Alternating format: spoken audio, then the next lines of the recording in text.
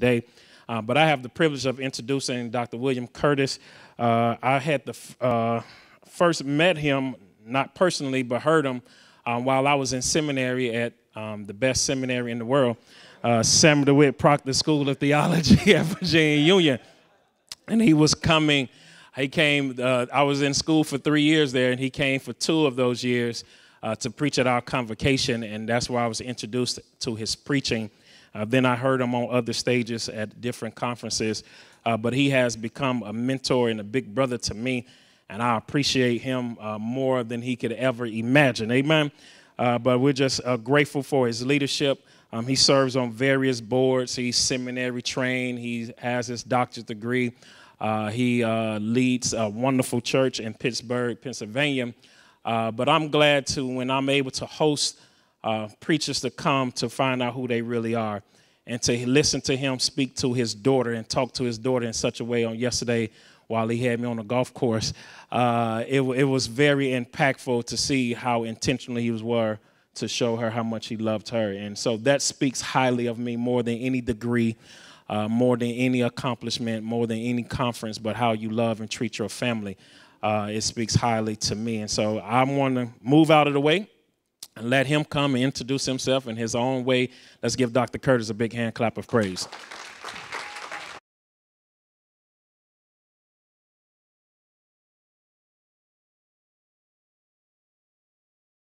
Afternoon. I told Marcus, he's working me this day and a half. He invited me to do these 2 sessions and to preach tonight. And then yesterday when I got here, he said, "Oh, can you do a podcast in the morning?" I said, "Yeah, Marcus, I'll do a podcast too." So I just told him before I stood up, when you come to Pittsburgh, you're doing sunrise service, you're doing both morning services, you're doing BTU training in the afternoon, you're doing the 6 p.m. service, and I'm gonna do a fireside, mountainside chat with whoever I can find, right? I'm gonna work him like he working me. Let me say good afternoon to everybody. I'm so excited to do this. I'm always excited to engage conversation around preaching, the future, and particularly in this wonderful, creative, imaginative space we're in called On the Verge of Post-Pandemic. And while many people are looking at this as negative, can I tell you, after 38 years of ministry, I'm more excited about pastoring and leading my congregation in this season than I have ever been. And one of the reasons, and we'll talk about it in the second session, is because I get the chance to exercise creative pastoral imagination against the backdrop of a congregation who would treat me with some degree of a hermeneutic of suspicion with regard to pushing the boundaries on technology, getting rid of old sacred cows, kind of destroying, I was trying to find a more sensitized word, destroying ministries that are no longer working, reconfiguring staff, and COVID helped me with all of that. And now my congregation is kind of in that place where they're like, whatever we have to do, let's do it. And I'm like, well, I'm so glad you said that, right? This session, I want to talk about preaching. The next session, we'll talk about church and what it means for us in the future. Let me put a disclaimer up front on my presentations. One of the things all of us will have to admit, no matter who we listen to, no matter what workshops, conferences we are privileged to speak at, all of us are doing guessing work. Every one of us in this room is trying to discern what the future is going to look like. And when you listen to a person who wants to act as if they can prognosticate exactly what it's going to look like, leave your church, give up your robe, turn in your manuscripts, and follow that person because they're a true prophet, right? The rest of us are doing guessing work. And we're using some calculations to do that guessing. We're using historical analysis to do that guessing. But we're in, and I'll talk about this in a little while, we're in what is called liminal space. We're in a space of mystery. We've never seen this before. And because we've never seen this before, we are, as one author says, we're leading off the map. And leading our people off the map means the only credibility we have is how credible we've been leading them on the map. And the trust they have for us is because we've been faithful with leading them on the map, and they're going to hang in there with us while we try to figure this thing off the map. Does that make sense? Engage me in the presentation. I am the kind of person that wants to engage the conversation, so cut me off, challenge it, because everything I'm saying to you is I'm not proposing that this is the only way to look at homiletics or the only way to look at church as it relates to the future. I'm giving you my theories, my praxis, some of my historical connectivity as it relates to ministry, some of my best practices, some of my failures, the things I've learned and gleaned. So feel more than free to engage me in conversation. I would prefer that so that I'll know that I am scratching where we are ministerially itching, rather than to get to the end of the presentation and somebody say, well, either that was good or bad, but that's not what I came for. I'd rather hear that up front, okay? So let's talk homiletics in this session. Philip Brooks says what I was taught my very first class in exegesis. My teacher, Evans Crawford, who I admire so much, quoted Philip Brooks as the first thing that came out of his mouth when I was an entering student at Howard University School of Divinity. It is the better school than Virginia Union Seminary. It's the one that produces scholars, and, and true pulpiteers, and all that. He said, Philip Brooks, he quoted, Philip Brooks says, preaching is truth through human personality. Preaching is truth, biblical truth, spiritual truth, through human personality, which suggests that there cannot be a divorcing of the preacher from his or her preaching. That God is filtering God's word through the vessel God has called. Now, when I was growing up, people who wanted to be deep in their salutations, as a part of their prayers, would say things like, Lord, hide me behind the cross that I not be what?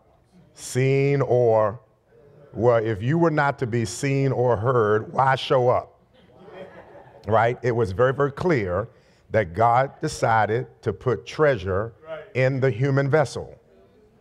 And that faith comes by hearing, hearing comes by the word. How shall he or she hear except a preacher preach to them? And how shall he or she preach except they be sent? It is very intentional on God's part that the diversity of voices in this room are brought to bear on homiletical presentation. Your personality, your experiences, your background, your traumas, your gifts, your human connectivity, everything that makes you who you are is what makes you so necessary to your own proclamation. So that preaching is truth through human personality. Now, over the years, I marry that to a quote from Susan Thistlethwaite in her book, Theologies from the Underside, where she proposes that you cannot do theology and you cannot be a responsible homiletician without starting with context, personal context. I am a 55-year-old African-American male pastor, husband, father of one daughter, pastoring an inner urban church in the city of Pittsburgh, graduate of 3 institutions, brother of 1 sister, son of parents who are still living. That context becomes very revelatory for why my preaching sounds the way it does. I started preaching at age 17, and everything about that context is brought to bear on my homiletics. When you hear me preach, it is clear that I am part of the Omega Psi Phi fraternity, that I am a person who practices martial arts, that I am an addict of golf, that I love my daughter like I love myself. All of these things are brought to bear. I have a lens, I have a hermeneutical lens that interprets Scripture that I can never divorce the context of who I am from that hermeneutical interpretive lens. Does that make sense? Because I bring me to the text. Every one of us in this room, if we were to read a passage of Scripture, all of us could glean from it something slightly different based upon the context out of which we emerge. The things that are surrounding our lives and connected to our lives. It's why when you hear a single pastor or a female pastor or a male pastor or a married pastor, the lens, the hermeneutical interpretive lens becomes different for each one of them because we can't divorce ourselves from our context. And what I want us to do is to own our context, to not divorce ourselves from it. It doesn't mean every sermon has you bleeding your context on a congregation or those to whom you're preaching, but it is brought to bear on your exegesis. You know what I mean by exegesis? Because I don't want to make any assumptions today. You know what I mean by exegesis? Yes. How we dig and mine the text so that we can then, from the fruit of exegesis, frame and form our sermonic presentation. Because preaching is not exegetical recitation, it is the fruit of our exegesis. It's taking our study of Scripture, filtering it through who we are, and it's the things that we in conversation with God pull for as fruit that becomes sermonic presentation. So Susan Thistlethwaite says we can't talk theology without first rehearsing our context. And as a result of that, every one of us comes to the homiletical responsibility as a compilation of all of these things, similar to what I have mentioned, that brings to bear on our sermonic presentation. Therefore, seasons don't change that for me. Pandemic doesn't change that. The season of heightened technological success and advancement, meaning the early and mid-90s, don't change that. Who I am as an aging male pastor doesn't change that. The seasons don't change that. The human condition changes that. So if you were to hear my preaching from age 22, when I started pastoring my first church, to age 55, where I'm getting ready to celebrate 25 years in this current church, you would say it sounds different. What is different is not what I believe about God, not what is true about Scripture, but what is different is what I have navigated with congregations as part of the human experience. That changes the content of what I preach. It doesn't necessarily change all of the convictions of what I preach. So seasons don't change. The human condition changes. How the biblical text opens up for us. Now, let me make one more preliminary statement before we begin to dig. I am also a proponent of what to me is the Encyclopedia Britannica of preaching. And that is H. Grady Davis's book, Designed for Preaching. I'm not even sure if you can find it these days. H. Grady Davis says a sermon must start in the Bible, it must stay in the Bible, it must end in the Bible. That I am not taking some external topic and then trying to find a biblical text to attach to it and create a sermon. I'm not taking some theme that resonates with me in a season and then going to the Bible and trying to find a text to match. H. Grady Davis proposes that you spend time with a text and the text begs to be preached. And the way I like to teach preaching students is, even if you have multiple texts that you are wrestling with and internalizing and filtering and sifting, if you have multiple texts that are in conversation for which one of them should be the paramount text for this particular weekend, Let the texts argue against each other for preeminence for this coming weekend. And instead of trying to merge them together, prioritize them, particularly if you're in pastoral ministry, because you don't have to preach it all on one Sunday. If they love you and you're good, guess what they're going to do? They're going to come back next week and hear you again, right? I had to learn that because in younger years, I felt like each time I stood might be the last time I was going to talk to my congregation. So after about 45 minutes, you could see some of the elder saints looking at me like, young man, we'll be back.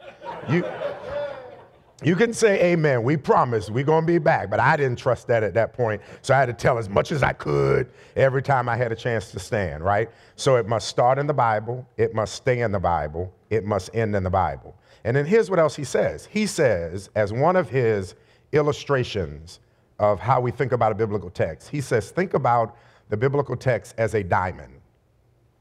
That when we hold that diamond up to the light, we see a facet of it based upon how we are holding it right now. But you've got to spend enough time with that text, which is why you can't prepare for the sermon, in my estimation, at midnight the night before you have to preach it. Some people are gifted to be able to do that. So I'm not making that as a value statement. If that's all you have to work with, you have to work with what you have to work with. You worked all week long. All you have is midnight on Saturday night to get ready. If that's your context, you've got to work with it and you make do with that. But if you have a context that allows you the freedom to let a text live with you for a while, then he says, take it and hold it up to the light, and whatever facet of brilliance is looking at you while you're holding it up, twist it a little bit. And you will notice as you twist it that it has multiple brilliances that are begging to be preached in the text, which is why you can take something, for example, like the prodigal son story. And on one week when you hold it up to the light, you'll focus on the father. And then that next week you hold that same text up to the light and you focus on the prodigal that left. And the next week you come back and you hold that diamond and you twist it again, and it's the prodigal who stayed. Or it's the servants in the house, right? Or it's an example of the God who leaves you with a cliffhanger. And the cliffhanger is what? The younger one comes back in. But we're never told what happens with the older one out on the porch. And each week all you're doing is twisting. Same text, and as you're twisting it, you see a new facet of brilliance. Does that make sense? All right. So, seasons don't change these things, y'all. The human condition does. The text is then opened, explored, explained, proclaimed, based upon how the human condition shifts and transitions. My career spans 38 years, and I've witnessed in my own life the different ways the human condition has changed the ways I expose and expound the biblical text. Let me give you just a little historical framework, and then we're going to do some hard work of thinking about what is preaching going to sound like post-pandemic. Here's how preaching has evolved for me. It started out, one, as institutional maintenance. Institutional maintenance. That is, I was called to my first church, and there were things about that church that needed to be developed, and in that season, these were the metrics for institutional success. They were church programming, discipleship, ministry building, courage to build, and I'm talking about square footage, courage to build and expand, a child of God's commitment to God and participating, watch these words, participating in institutional priorities. Do you understand what I mean by that? Institutional, I only heard one yeah. Do I need to further explain that? All right, here's what I mean. There was a time where the priority placed on preaching and pastoral responsibility was in what I call institutional maintenance. That is, getting people committed to coming to the building as much as possible, to participate in church programming, discipleship formation, outreach programs, and fellowship. Those were the priorities of a successful church. It was, how many times does brother or sister so-and-so feel compelled to come to the church? And we didn't care if they had 5 kids who didn't finish their homework, because they were down there on Monday night for choir rehearsal, Tuesday night they were there for ministry meeting, Wednesday night they were there for Bible study, Thursday they were there for outreach, pack food for those we were giving out for the weekend, Friday they would come to prayer meeting, Saturday we had them at Bible Training Union, Sunday we had them at church, and oh, you ain't really holy unless you stay for all 3 services. And then we have dinner, and then you got Baptist Training Union after that, and then you had night service. And we would measure success basically, here's how you got to become a deacon or a deaconess or a ministry leader. We figured out how tired we made you. And the more fatigued you were, the more worn out you were from institutional connectivity, we equated that to deep spirituality. So there was a season when that was the metric of church growth, right? Institutional maintenance. Now we see this, for example, like in the Acts of the Apostles. And in each of these categories, I give you like the biblical connectivity out of which much of the preachment would come. So this would be the Acts of the Apostles, where we would put folk on the guilt trip. Well, after all, brothers and sisters, remember, the early children of God did not forsake the assembling of themselves together. They met together daily in the homes for fellowship, study of the word, prayer, right? And we put folk on the guilt trip for making them think that if I'm holy, it is measured by institutional commitment. So that was my early stages in ministry. Then it kind of morphed, it segued from institutional maintenance into what I'm going to put in the category of an evangelistic priority. And that was the winning souls to Christ. Some of you will remember words like this. It was making your church seeker friendly. You remember those terms? It was making your church seeker friendly. It focused on approaches to ministry, kind of a consumer-driven preoccupation. Why was that? Because salvation was then measured by church growth, church involvement. We knew how many members you had. We didn't know how many of them were saved. It's what my doctoral professor, Dr. William Augustus Jones, would then say when asked by people in the second half of his life, Dr. Jones, how many members do you have at Bethany? And he would say, well, that depends. Are you asking me how many I count or how many I weigh? Because if I count them, it is far more than how many weigh anything. I will. Dr. Jones said, it's not just what you count, it's what you weigh. Because I have many more members than have weightedness spiritually, right? My registry has thousands of people on it. But in COVID, when it came down to who is the committed core, that was significantly smaller, right? So there was this focus on church growth only measured by who was in attendance in the building. Now, this is the 90s when the tech boom was hitting. So people were successful and people were making money and it was easy to find a job. So it was that, here's the biblical connectivity to that. It was the discipleship model where Jesus says of potential disciples, come and see. And then after a little while, come follow me. And then prayerfully it's, come be with me. And finally it is, go be me. That was the big discipleship model in the second stage of my ministry evolution.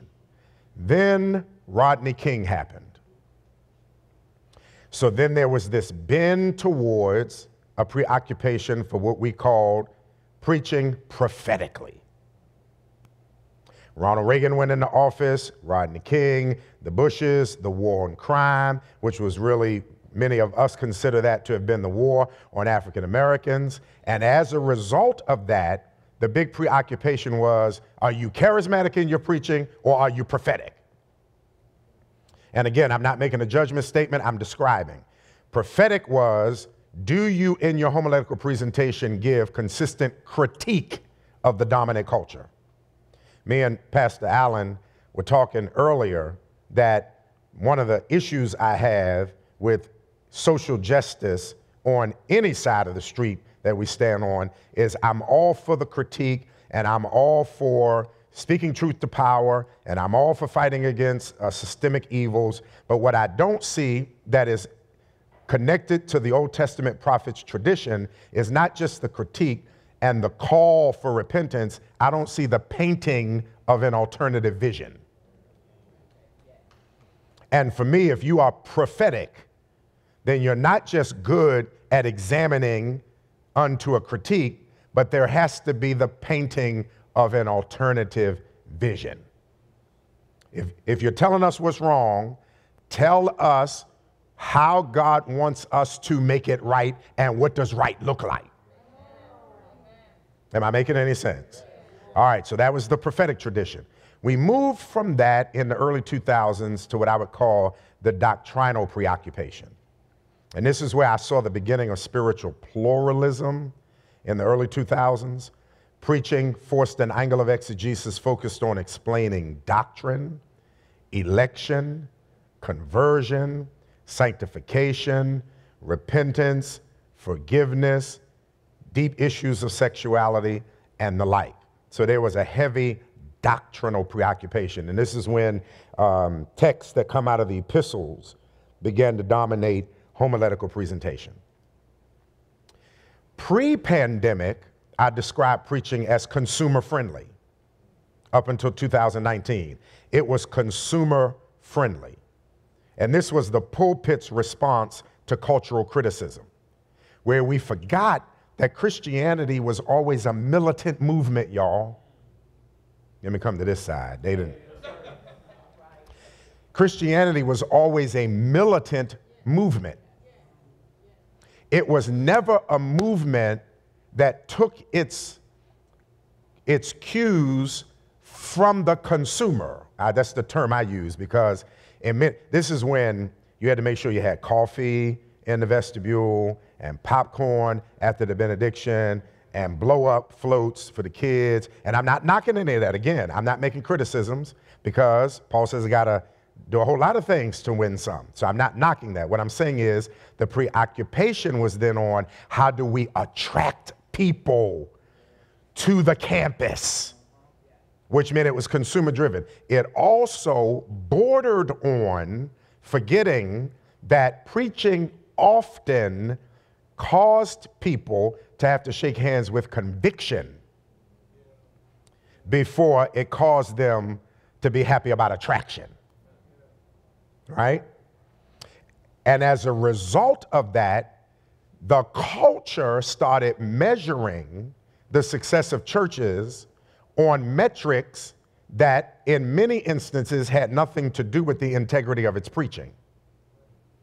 I go to such and such a church because they got this big parking lot. They do a carnival after they finish. You know, they built this big wing for the kids and they painted it. It's got all these Disney themes inside of it. I got a friend in the Dallas, Texas area who entered into a partnership with SeaWorld, and they've got, in their construction, they built an aquarium that goes around the entire church, and SeaWorld maintenances animals there. He uses that for the whole I'll make you fishers of men kind of motif and all that. But so many members go because of the attraction of that. And as a result, then they're sitting there as a consumer and they're saying to you, keep feeding me the attractions. Right? I'm not criticizing, I'm just describing. Because all of us fell victim to having to shape ministry in these ways.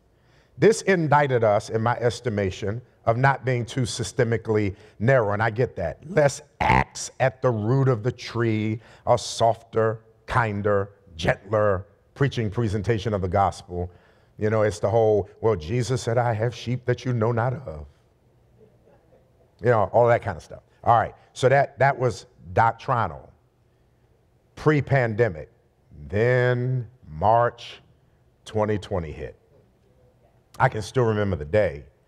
That Saturday morning, getting off the plane, having preached 3 nights for a dear friend in Morristown, New Jersey, standing Saturday night in my pulpit, standing Sunday morning, and not realizing when I gave the benediction at the 10:30 service on that Sunday morning that would be the last time I would see my congregation in Mass for 18 months.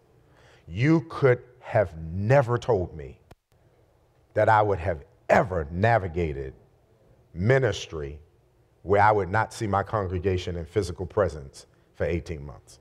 You could have never told me that I would do 18 months in my sanctuary looking at a camera and having to develop a whole different modality for how to communicate the gospel in an empty sanctuary.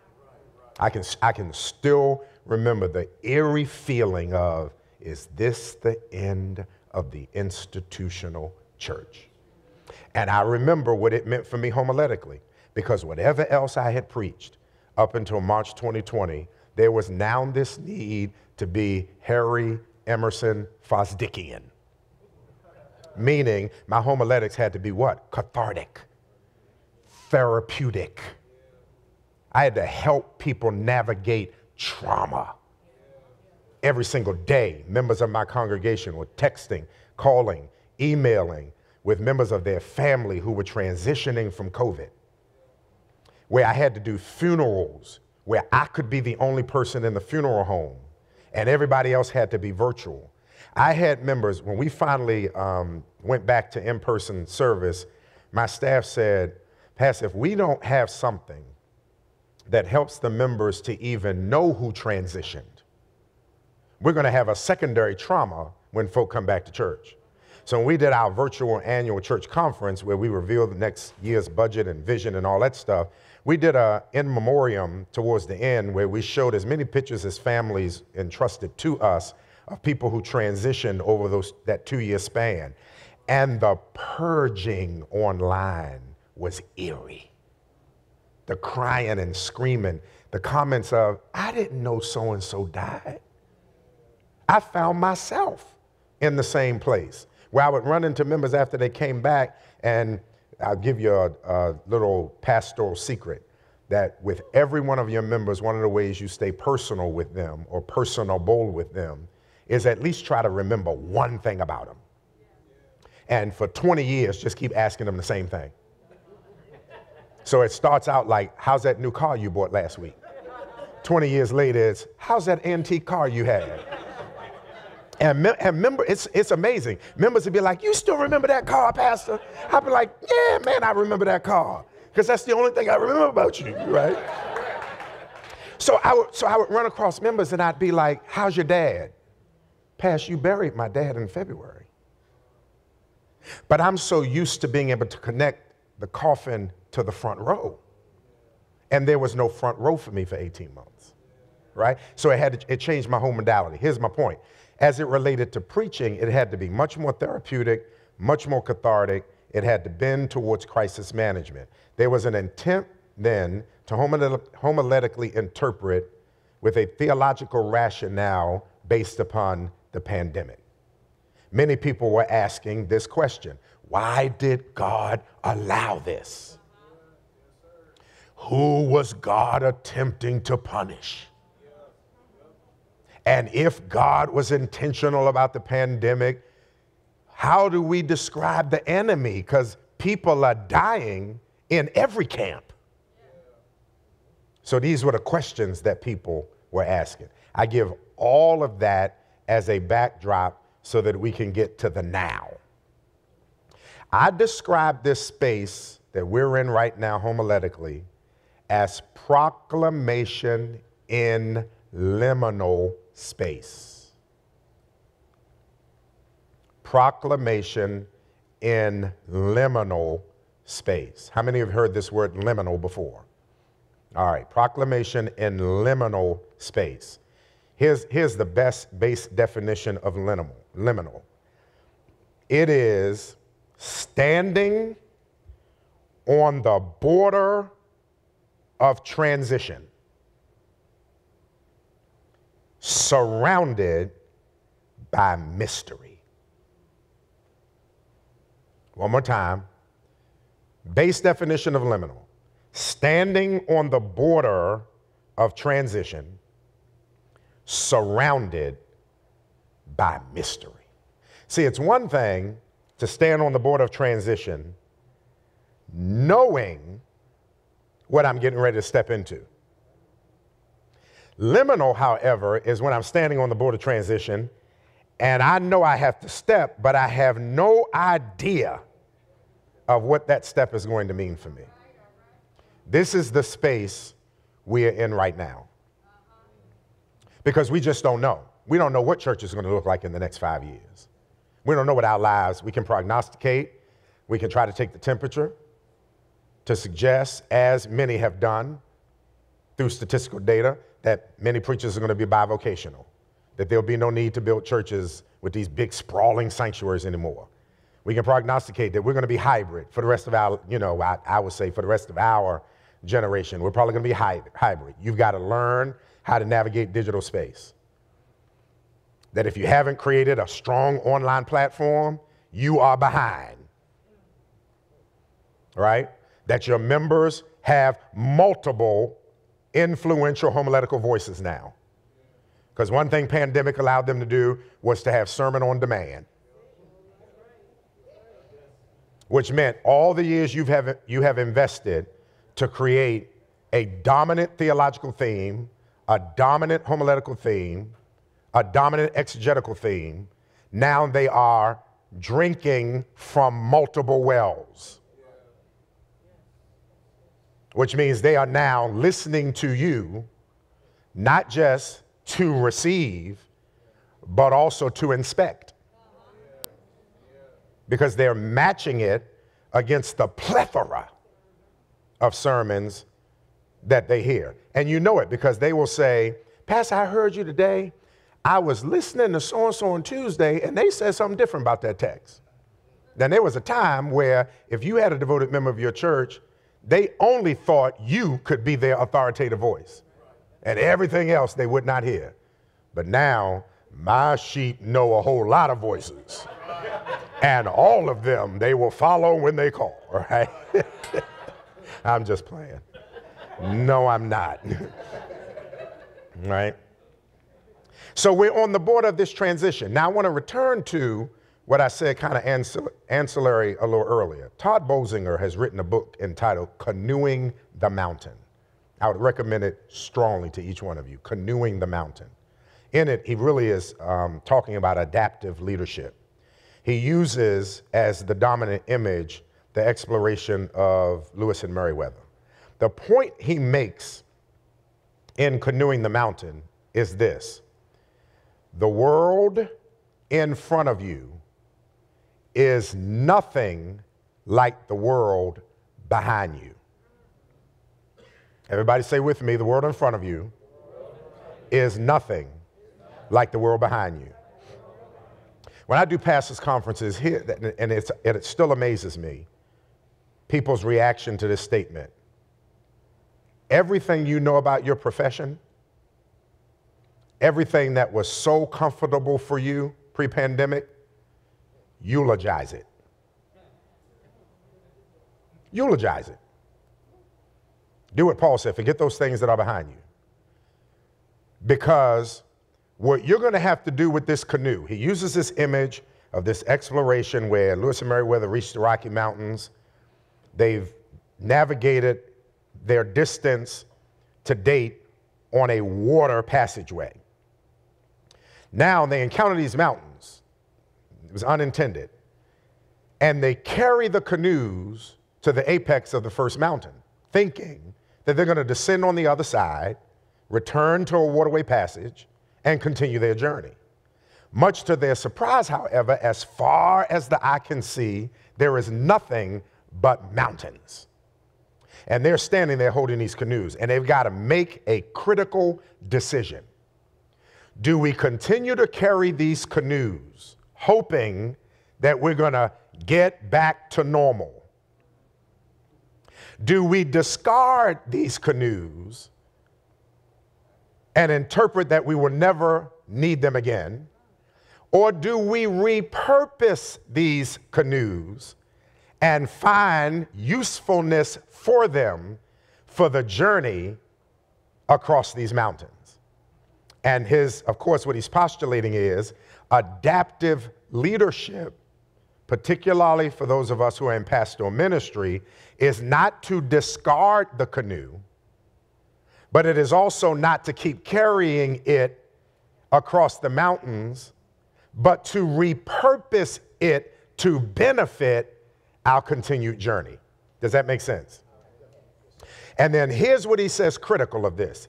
He says, as you're leading your congregation, the only way your congregations will follow you on the other side of this liminal space, whatever is on the other side of this threshold, once we can really determine that it's post-pandemic, the only way they're going to follow you is if you have had integrity with them in your leadership pre-pandemic.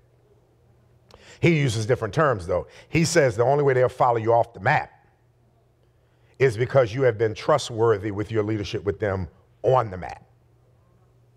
So if while on the map, your congregation has not developed deep anchoring for spiritual conviction, a trust for Jesus Christ, and a commitment to the gospel, if they didn't develop that before the pandemic, no wonder they're not watching your stream or continuing to give, even though not having returned to the building yet, because they're not trusting you in little space.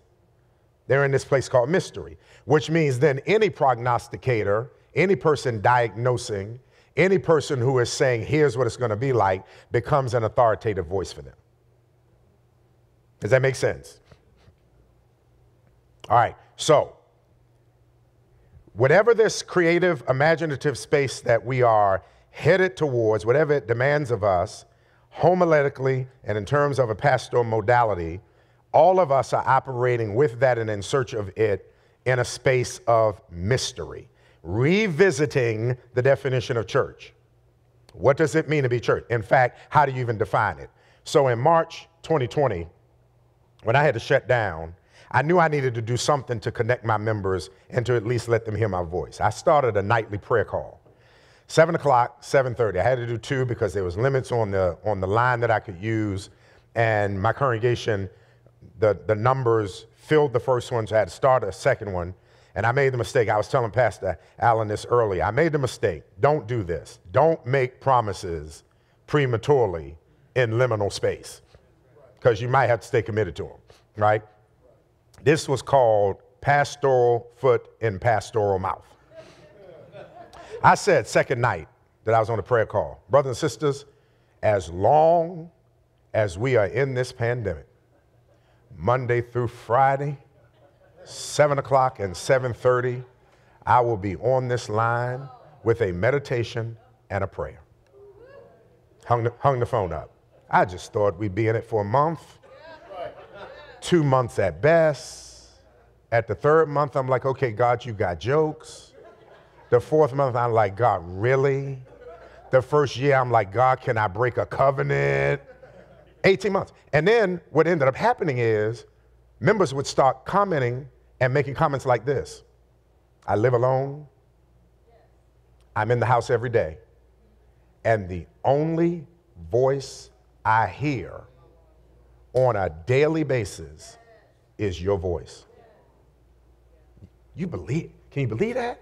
I mean, I had my wife, and we would, after the second week, she was like, you ain't got no revival to go to? Like, don't nobody want you to take a risk and come? Right?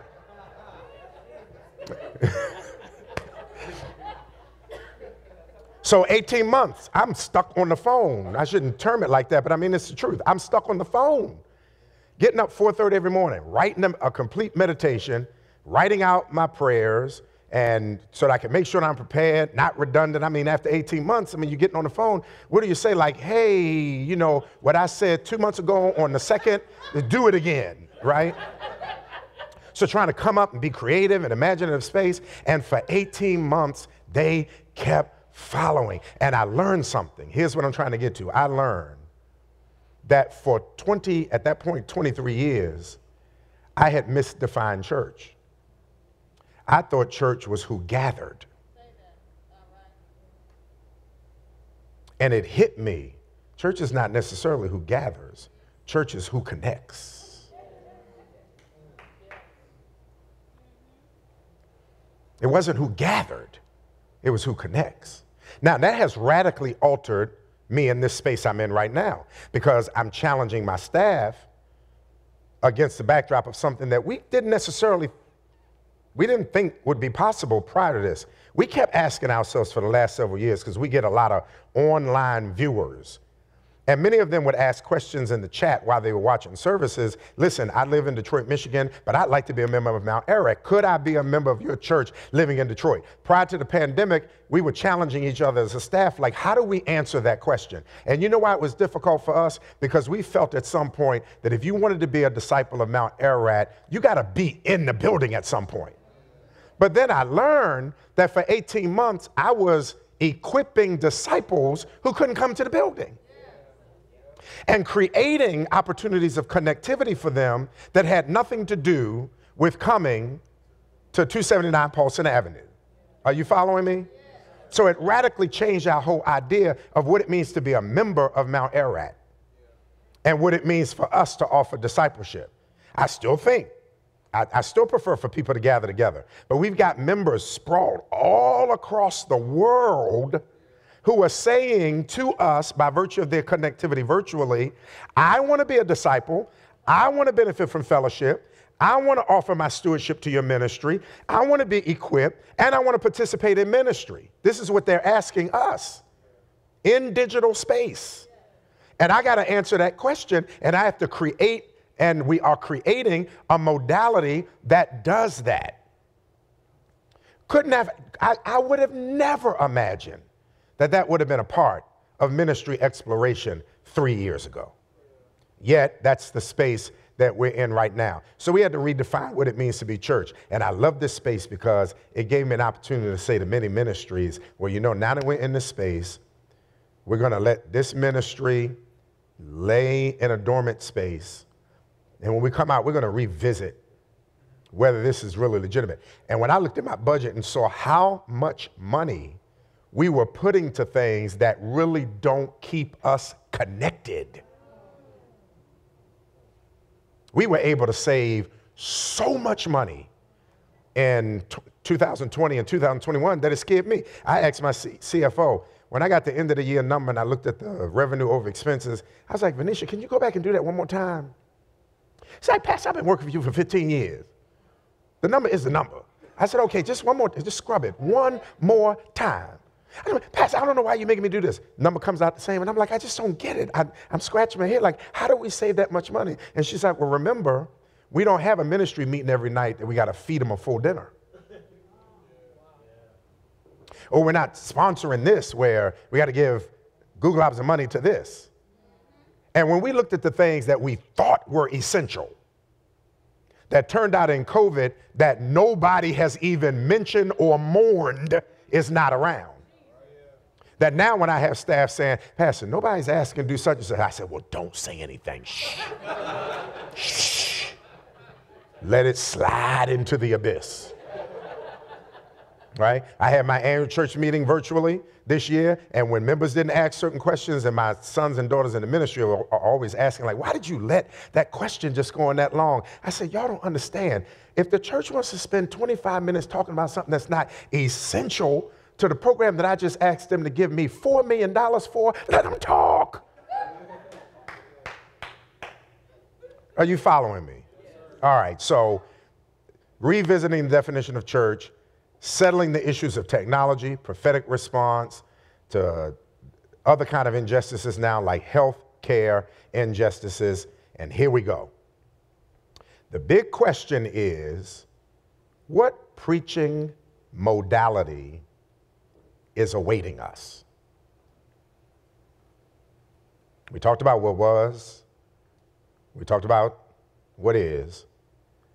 What preaching modality is awaiting us? And I'll give you my short list, and I will open us for conversation. Number one, I think a preaching modality that is creatively imaginative. That's number one, creatively imaginative. Now, for my African-American pastors in the room, they will understand this comment. All your vocal theatrics, COVID, I know, taught you, not one person in liminal space cared at all whether you tuned it up. Have I got a witness? Ooh, I'm about to close right now. Is there anybody in the building that will help me lift Jesus? And everybody looking on the screen like, we ain't in the building. Yes, sir. It didn't matter. It disappeared. Right? All of that disappeared in one swell swoop of a pandemic. So preaching more, you have right now, if never before, if I was talking to a group of seminary students who were entering in and taking my preaching class for the very first semester, I would say to them, I'm going to answer the question that has been asked of me for the last 10, 15 years, but I'm answering it differently now. I'm always asked by younger preachers, teach me your preaching modality. How do you write your sermon? How do you explore the text? What does it sound like? Whatever. And I will say to them, you don't want to preach like me. I want to sit and ask you, what should preaching sound like right now? What style should it be communicated in? Because any advice I would give you will outdate you. I'm 55 years old. My voice has been set for the last 38 years. My motto has been there for the last 38 years. I'm trying to listen to preachers who are creatively imaginative. And I'm not talking about stage decoration and aesthetics. I'm not talking about attire. I'm not talking about that. I'm talking about the way preachers are approaching texts and giving out information, proclaiming the gospel, raising congregations, handling scripture. I am curious to hear and to see how preachers are doing that in this generation, particularly as we're on the verge prayerfully of being a post-pandemic church. So, one preaching modality is to be creative and imaginative. And you will never have this opportunity. No, I'll take that back. You may not have this opportunity again. Now, God, please, I pray that we don't have another pandemic, but they say every 2 years, one comes. We sometimes have offset them because we've been able to make some real responsible decisions before they become global like this one has. But pandemics are always on the horizon, right? But I just pray we don't have another one like COVID-19, which means you are in a space where you have the opportunity to be as authentic as you can be. Take advantage of it, because it hasn't been like that forever. And it may not in our generation be like that again. Write the vision and what? That's the part that I always have to remind people that the B clause is as important as the A clause. Everybody gets stuck on write the vision. Shandala Bosha Iba Shando. Write the vision. That's good. But the second part of that is equally as important. Make it plain. I can tell you the distinctive for me homiletically at this stage of my life. I've spent the first half of my life trying to make the profound truths of the Bible, trying to make the simple truths of the Bible profound, trying to wrap big words around it, trying to make it poetic, using alliterations, quoting poets and scholars, trying to demonstrate that my money was worth it, graduating from 3 institutions, right? That was the first half, trying to make the simple profound. At this stage of my life, I'm trying to make the profound simple. Here's what the text says. Here's what the text means, and here's how you practically live it out. Here's how your theology becomes praxis. This is how you make flesh from the word. All right? So be creatively imaginative. You may not have this kind of liberation to do that again. Here's the second part, and they're going to get deeper as we go along. Here's the second part. Preaching modality, as we're ending the pandemic, coming out of it, is going to have to be apologetic. Everybody say apologetic.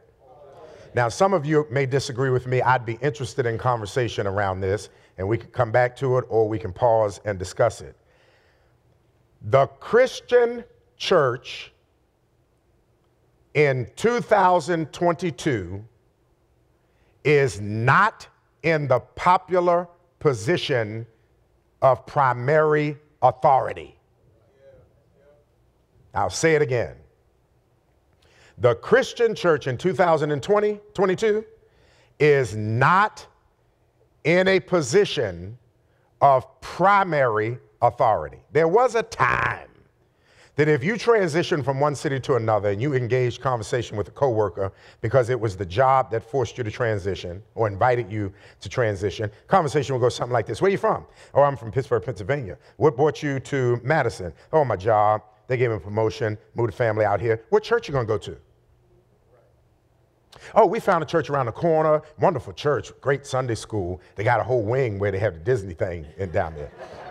They got blow-up floats outside after service. They serve popcorn. They Starbucks right in the middle of the vestibule. Is that right? I got to visit that church myself. That would be, maybe question number 2 or 3 that would come up. Now, when folk go to cities, where you from? Pittsburgh. What brought you to Madison? Job transition. He gave me an elevation, gave me a raise, brought the family out here. Oh, they got an LA Fitness around the corner from where you're moving. The mall is right down the street. They do jazz outside in the park, not too far from where you're living. Do tell. And church may or may not come up in conversation. When things are happening globally now, notice, very rarely, if ever, is there any commentary from the voice of clergy. We might be quoted locally, but in national politics and global issues, you don't see clergy, and the clergy they choose are stars. They're celebrities. They're not the people doing the grunt. Well, they predominantly are not the people doing grunt work like we're doing in the local church every single day. These are the megastars of the Christian pulpit. So we're not in the popular position, the authoritative position that we were in before. Here's what it means. It means homiletically, y'all, we are, perhaps for the first time in our generation, we are defending the gospel.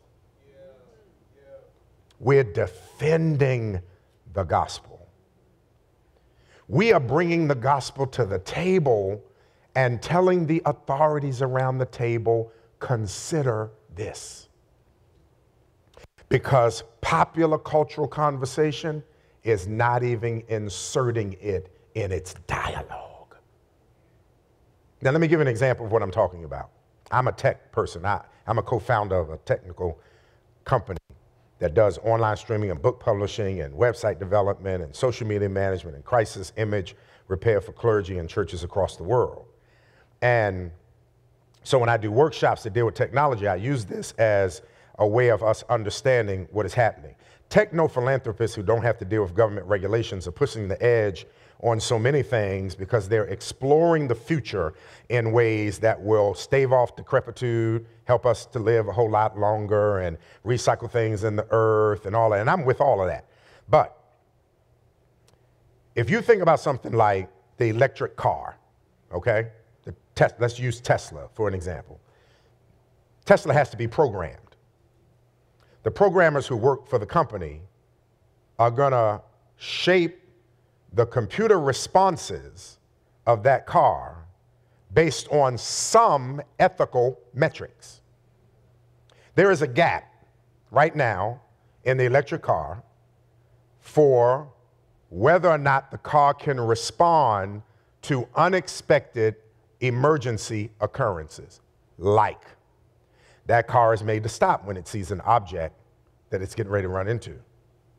But it has a 2.4-second delay, which means there is an instance, a potentiality where on this side is a 30-year-old female, just had a baby, she's pushing the stroller, she's out walking, and unfortunately her phone rang just as she was about to move the baby carriage off the curb, and she got so distracted by the phone call that she didn't look to see where cars were coming either way, and she's pushing the carriage and herself right out into the middle of the street, in which time, in that 2.4 seconds, the Tesla is coming. On this side is an elderly lady, 80 years old, and she had just come out of the grocery store, and she has a carriage with all of her groceries in it, and she wasn't paying attention because when she saw the curve, she was so preoccupied by making sure she got down off of that curve without falling that she wasn't paying attention to the traffic coming either way, and she steps on the street at the same time. And that day, somebody has to die. The car is going to make a choice. One of the two is going to die. Now, here's the question I ask you, Pastor.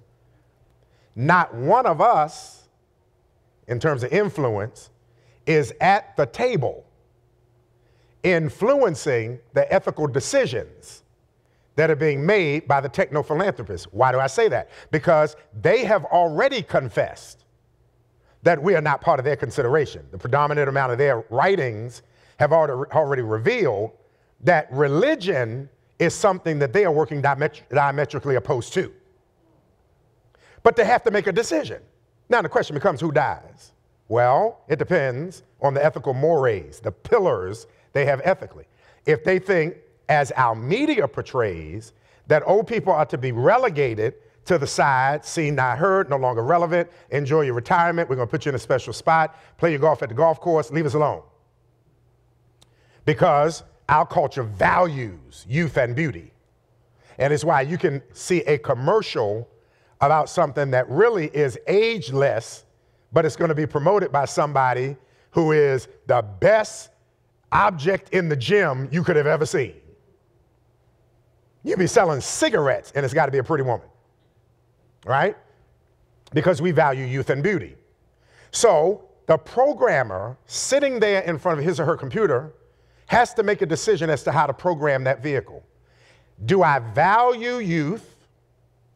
Do I value an elder? Some might say, she lived her life, let the Tesla hit her.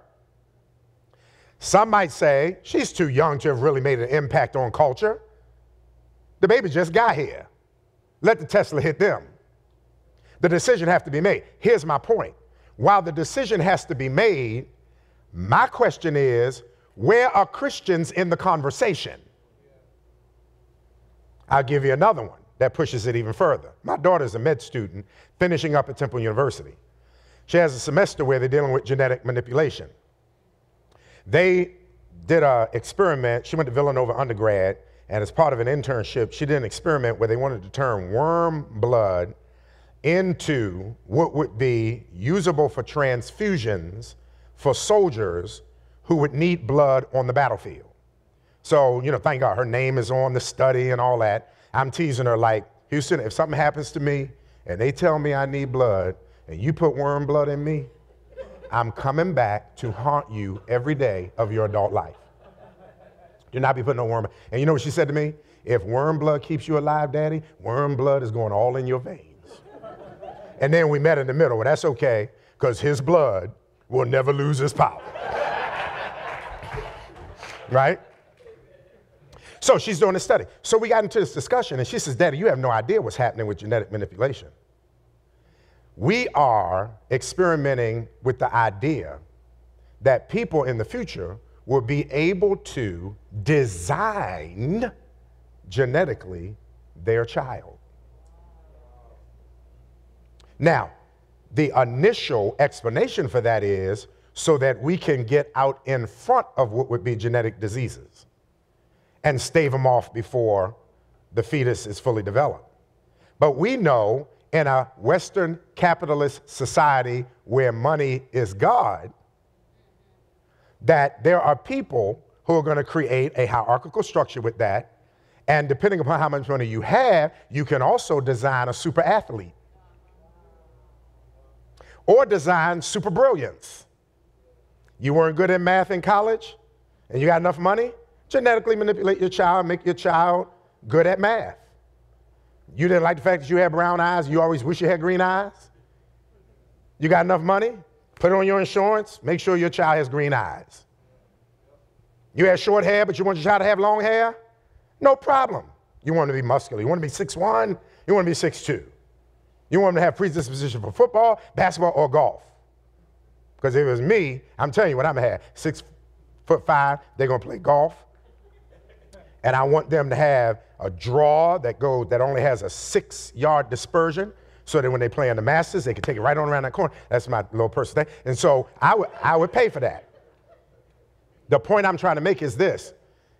When does that border on wandering outside the avenues of my grace is sufficient? And my strength is made perfect in what?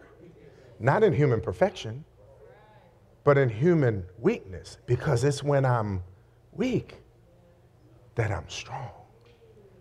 If we stave off decrepitude and say to a person that for a right amount of money, you don't even have to die, that you can live forever, what happens to the hope of heaven? What happens to I fought a good fight and I kept the faith? I finished my course. What happens to an Apostle Paul who says, I don't know whether I want to be alive or whether I want to die? Because to live is Christ and to die is gain.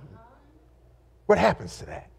What happens to faith when Google is trying to figure out how to put the internet in your brain? And you'll have the capacity to just download whatever theological thoughts, theological arguments. And in fact, you don't have to listen to a William Curtis because his theological connectivity is limited only to those he has read and been exposed to. But if you got Google in the brain, all the voices that have contributed to the Theological Academy are now able to be downloaded into your brain. Well, what happens to faith? Seeking understanding. And we're not even part of the conversation. That's the point I want to make. All right, so it has to be apologetic. What time? Oh my God. You know what? Let me pause and open for discussion and questions because I think we only have like 10 minutes before the 2:15 mark. Okay, and then I'll pick it up and I'll add it to the front end of the church component. Oh, am I wonderful, thank you. You stay up there. Down? No. Are you good standing up there? Fantastic. We got a couple mics. We'll come and run around. I'm going to come to this side. Pastor Allen will stay over here. Raise your hand and we'll come to you. And I'll let you stay over here. Perfect.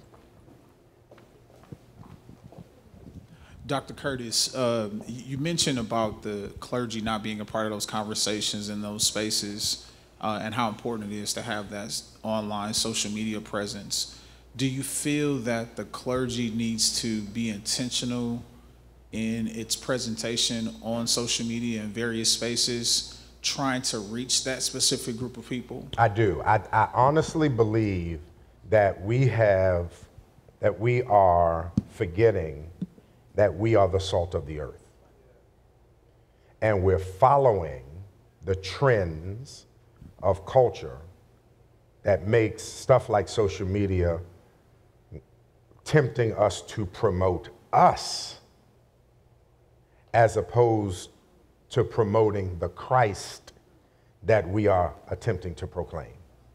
So for me, social media is content driven and not image driven, right? And I have people ask me all the time, you never put pictures of yourself on there or, you in action shots and all that stuff, because it's not about me, it's about the content. I'm trying to use that for content dissemination, right? Rather than image.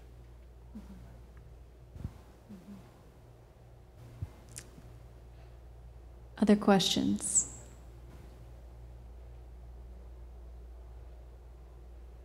Tell me your name again. Christopher James? Yeah, Christopher James. I'm going to put a little pressure on him because he made the mistake of telling me that he's a seminary professor. So I might be getting the honorarium, but he's going to partner with me for this.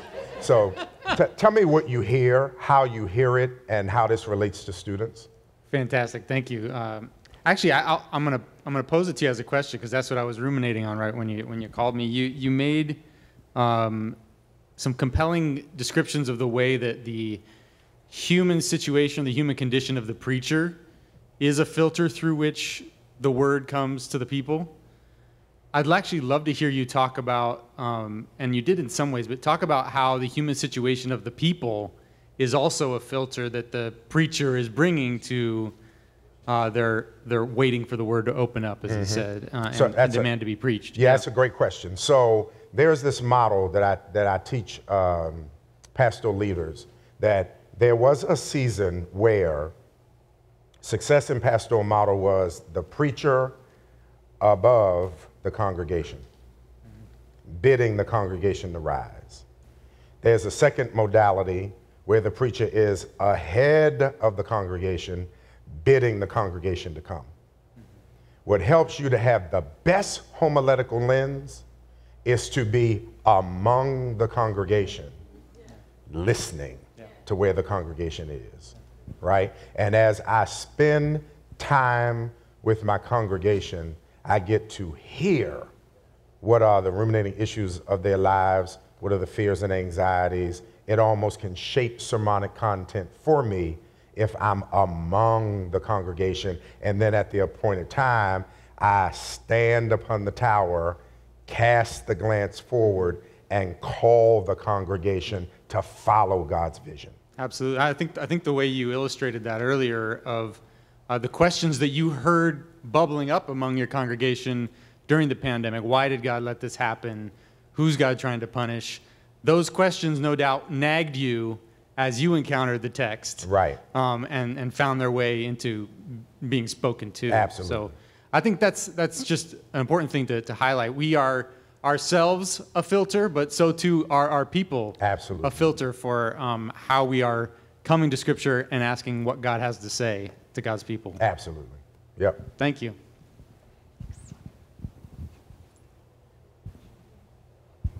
Dr. Curtis, you had mentioned in preaching after March 2020 that your preaching was cathartic and dealt with identifying with the people, right. What's going on.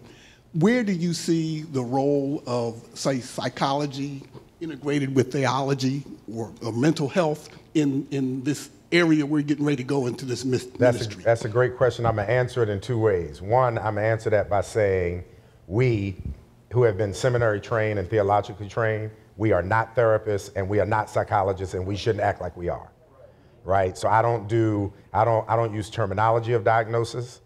I don't use therapeutic terms, but I will marry to that we preachers who are faithful to exegeting passages become by default cathartic because the Bible is therapeutic, right? That if I'm faithful to the text, it is going to have a cathartic and therapeutic. It's going to call for that kind of response from the hearer, no matter what, right? But I think we have to really be clear. We have a counseling center, and I'm very clear when people come to see me. I am an expert in spiritual encouragement sessions, which means I'm using the Bible for us to examine what you say you're struggling with, and I'm here to pray for you. And you don't get more than 2 sessions with me. And after that second session, if there is a need for you still to talk to somebody, I have to refer you to the counseling center because that's not my job, right? Now, that's on the one side. In a very practical sense, y'all, understand on the other side that we live in a litigious society. You can mess around if you want to and sit in one of your counseling sessions because you're so deep and spiritual and say to the person, well, yeah, I just think you're suffering from anxiety. And then the person goes home and writes their suicide note. Went to church today, talked to Pastor Curtis. He said, I'm suffering from anxiety. I can't deal with this. And then we find they killed themselves the night before. And now that family has you in court because you made a diagnosis. And that diagnosis may have taken a person emotionally down until they decided to do something. You are a spiritual advisor. Now, I'm going to talk a little bit later in the church section that I'd be happy to hear Dr. James's comments regarding. I'm going to talk a little bit later about what the pandemic has done. Because we've lost first position, we are at best, our best place in the modern culture, in my estimation, this is my assumption, our best place is as ethical mentors. Since we've lost trying to regain authority, since we are preaching to and leading What I would suggest is a biblically illiterate culture predominantly. We are ethical mentors. I'll pick up on that in the next session and talk about that. But be very careful about marrying therapy and theology unless that is your training. That's his training. Well, why you at? You made me go through that whole explanation. Ooh, how long shall I suffer with you? How long shall I? I just wanted to hear where you were at. Pastor Allen. Dr. Curtis, as we seek to be creatively imaginative, how do we resist the temptation of coming across as chasing or following trends? We want to be relevant in our creative imagination in preaching, but how do we maintain relevance without appearing as if we're just following trends or being trendy in our preaching? Great question. That's a great question. So here's the acid test. Filter what you are considering through the authenticity of your personality. And if anything you're considering makes you have to make space for it, meaning it's not naturally comfortable, then treat it with a hermeneutic of suspicion. Right? Now, I'm not saying at times you don't take risk. I'm not saying at times that you don't have to step out of your comfort zone. But when I have to sacrifice the authenticity of my personality to do it, I'm starting to get in shaky water there, right? When I can't be me, like I got called to preach when I was 15. My pastor wouldn't let me preach till I was 17. So I grew up in the age of hip hop, but I didn't grow up listening to hip hop. I grew up listening to Peter and John's gospel station in Baltimore. So I mean, I knew the Strawberry Hill Gang, but I can't remember anything. Say hip hop, hibbity, hibbity, hibbity, hop, hop, don't stop. That's all I know, right? And then I don't know anything else. So in a season when I'm trying to be relevant, right, to my young people, I looked up a couple rap stars and I put a couple of their lyrics in there. And some of my young adults came up to me and they're like, Pastor, can we talk to you for a minute? I came down from the pulpit, yes, brothers and sisters, what can I do for you? Because I try to be articulate and erudite and all that stuff. And they said, don't do that no more. I said, why? They was like, because people were texting on the phone like fake, fake, fake. Just be you. We don't come, this is what they said, we don't come to church for that. We come to church for you to lift our vocabulary, not lower it. You're talking about convicted out of the mouth of babes, right? And you know, and you still try to have some authority. That's when you walk away talking about, I would take that under advisement. Right? So when it costs you your personality to do it, then question it.